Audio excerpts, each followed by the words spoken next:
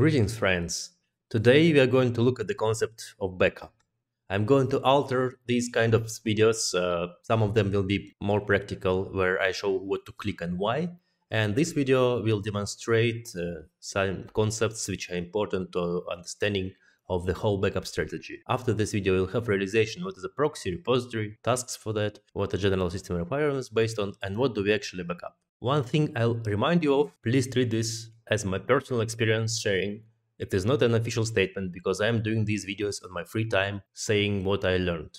Today we are going to talk about the backup process of VMware virtual machines, which means that we do have some kind of VMware hypervisor. Let's say the base unit is ESXi host. On this host, you'll have some virtual machines running, and that's what you want to backup. But the virtual machines must represent something. Actually, when the machine is running, it's just a process which takes CPU and RAM. You can look up my video about VMs if you want to know more. I'll link it in the description. And also, even if it's not running, it still exists in a form of files. The files are VMX, which is a configuration file, and VMDK, which are disks. And of course, a bunch of other files, but they're less critical. So what we are going to backup is actually this folder with the files where the machine is stored. And the most important files to understand what machine is the VMX, which contains configuration, and VMDK, which are disks. In order to backup the machine, we must read the data. And that role is performed by a server, either Windows or Linux, called backup proxy. We also need to store backups somewhere. And this role is performed by a server, also Linux or Windows, called repository. So in the Veeam hierarchy, these two objects must be created. By default, only the Veeam backup server itself fulfills both roles. But if you want to size your environment, you'll want to make multiple proxies and possibly create multiple repositories, especially if you want to store your backups in different locations to avoid data loss. To explain why we need multiple proxies, we need to understand what the proxy does. The proxy is going to download the VMX file of your machine and the VMDK disks of your machine, and then send the files to the repository, which will store them in a backup file. In order to download them, it must connect to the ESXi host and retrieve the data. And for this process, we must run different components called data movers. You'll see data mover or transport service installed on your proxy machine. In case of Windows, and on Linux, we deploy the processes and run them every time it is required. So these programs themselves are called Veeam agents, Veeam agent.exe on Windows and just Veeam agent on Linux. And the agent is going to connect to ESXi and retrieve the files. The most basic connection type is called NFC, network file copy, and it uses the port 902 on the ESXi host. So the port must be opened and accessible for the proxy. It is also worth mentioning that it will connect to a specific IP on ESXi called VM kernel IP on management network. So if you want to direct your NFC traffic for network backup file mode, you want to set up this VM kernel IP on specific network adapter you want to use. There are going to be separate agents for different files because they can be downloaded in parallel. A short comment, it is only true for the proxy. The repository will only use one agent per job, which means that it will have to use multi-threading to receive multiple connections. One agent starts first, it's called a source agent, which will download the basic configuration and small lightweight text files, such as VMX. And for each disk, there will be a separate Veeam agent. So if you have 3 disks, you will need to run 3 Veeam agents. So how do you avoid overloading the proxy machine by running, let's say, 200 agents? Well, there is a setting for that, and the setting is called number of concurrent tasks. If you set the number of concurrent tasks to 1, one proxy with such setting will be able to process only 1 disk at a time. If you set it to 2, it will be able to process 2 disks at a time, which means that it can backup 1 machine with 2 disks at once or 2 machines with 1 disk each.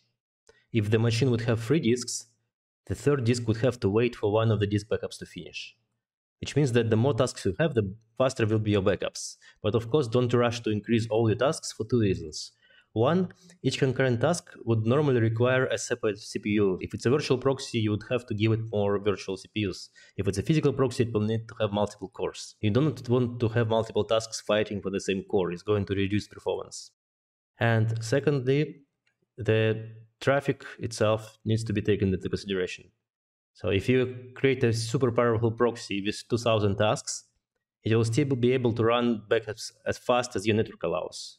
So there are multiple bottlenecks which are important. The most obvious ones are reading, which is source, processing by proxy, which is called proxy, transferring between proxy and repository, which is called network, and writing from repository itself to the disk on the repository or the local storage. And the bottleneck analysis is very important if you want to figure out how to make your backups faster. If your bottleneck is target, which means writing on the disk on repository, increasing the number of proxies and tasks is not going to help. So how does the proxy download VM files? The VMX file and other small files from the data store, such as configuration file and descriptors, will go through NFC, network mode. The disks can also go through the mentioned NFC, but the traffic will go through the single port of the same network card on ASXi for every machine that you back up, which means that multiple proxies will fight through the same connection, and also it will intervene with standard management activities such as vMotion, operations, and communication between hosts. For that reason, there are two other approaches to downloading data. One of the methods is called hotend, or more officially virtual appliance, where a VMDK file will physically be attached to the proxy, so it will only work with the virtual proxy, and the ESXi host with the proxy must have access to the data store with the files. And the second method is called direct access, and there we also have two options. One of them is called direct SAN, which means that the proxy must be a machine connected to the SAN fabric, so you'll have some kind of SAN storage, which is connected through iSCSI fiber channel to ESXi hosts, and the proxy will have the similar level of access, which means that the LANs of the storage will be presented to the proxy, and the proxy will download files directly from the storage system, circumventing the ESXi host. And also there is a method called direct NFS, where the data store is not directly attached through SAN method, but it's an NFS data store. And the proxy would have NFS traffic access to the share with the files. In that case, the proxy will also download and get the files without touching the ESXi connection. All these methods can be manually selected, but by default, the proxy will try to use the best ones, starting with direct methods, then switching to hotend, and finally NBD.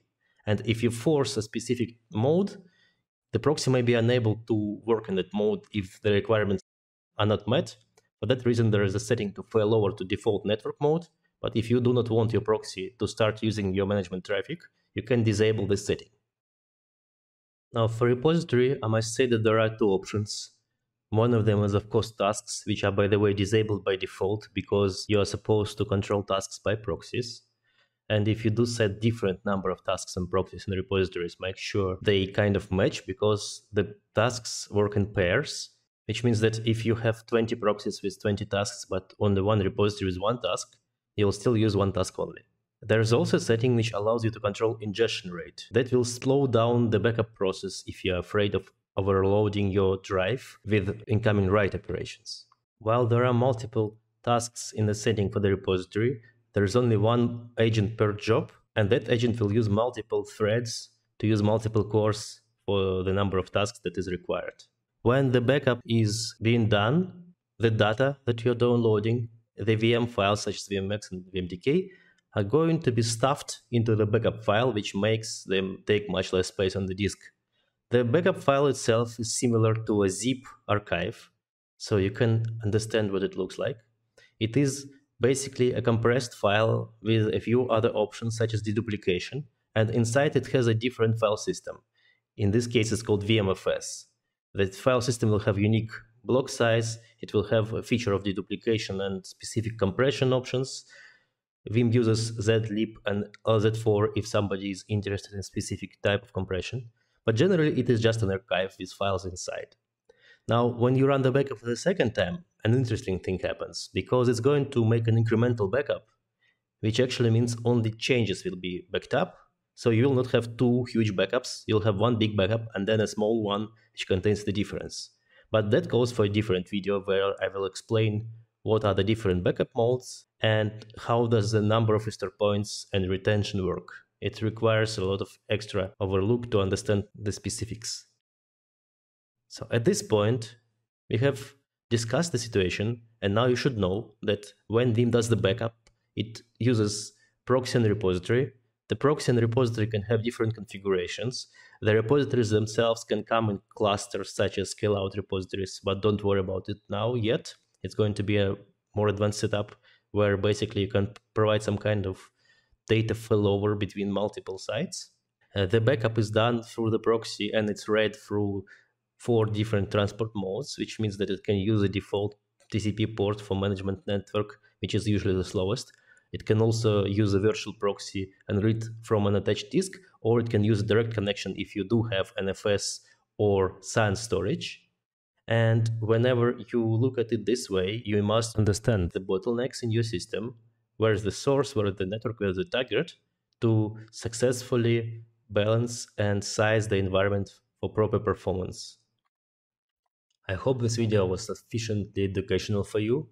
And next time when we look at the backup job and all the settings, they will make more sense. The retention settings, days to keep restore points mentioned in this video are going to be a topic for a long discussion because there are quite a few things to keep in mind and quite a few specifics you would like to know, and some tricks. I may also come up at some point with an explanation of scale-out repository, but let's not go that far and focus on the basics first, so you have a clear picture of what we are doing in the backup application. That will help us to establish a solid backup plan and make sure the environment is protected. Thank you very much for watching. I wish you the best day, and I'll see you in the next video. Bye bye.